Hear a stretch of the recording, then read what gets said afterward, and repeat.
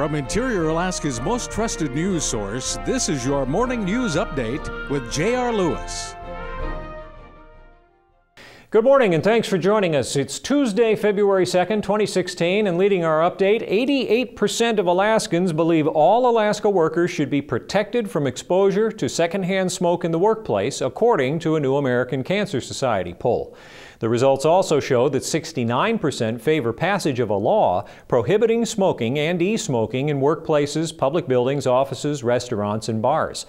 The Alaska legislature is currently considering Senate Bill 1, the Take It Outside Act, which would provide such protections.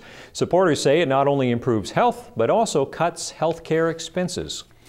The Alaska House seeks to restrict the Attorney General from serving on the governing body of a state public corporation or on boards or commissions to avoid conflicts of interest. It requests that Attorney General Craig Richards be replaced as a member of the Permanent Fund Board. The fund is the centerpiece of an administration proposal that Richards helped develop to restructure funding of the state government. House Speaker Mike Chennault, the bill's sponsor, says the Attorney General should represent the citizens, not boards or commissions. And an animal custody bill was scrutinized during a House committee meeting yesterday. The bill spells out protections for animals in domestic violence situations and has drawn broad bipartisan support.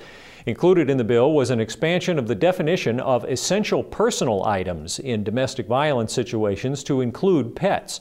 The bill would allow victims of domestic violence to retrieve pets as a personal item. Quick look at the Fairbanks weather. Today mostly clear, patchy fog in the morning, high 0 to 10 above. Tonight partly cloudy with lows around 10 below. Then tomorrow partly cloudy, highs 5 to 15 above. Extended outlook, more clouds as we move through the week. Highs in the mid-teens, lows 0 to 5. Air index moderate in Fairbanks, unhealthy for sensitive groups in North Pole, and the aurora forecast is active.